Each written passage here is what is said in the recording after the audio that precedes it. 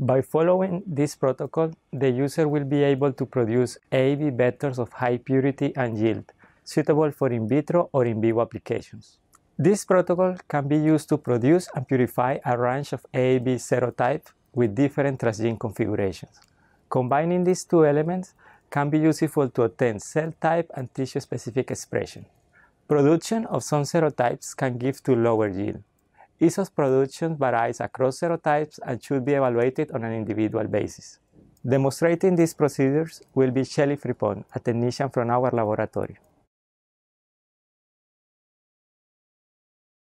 After growing the HEK cells, mix 360 micrograms of helper plasmid, 180 micrograms of plasmid encoding the vector capsid, and 180 micrograms of plasmid containing the transgene in 18 milliliters of 150 millimolar sodium chloride to prepare the DNA mix.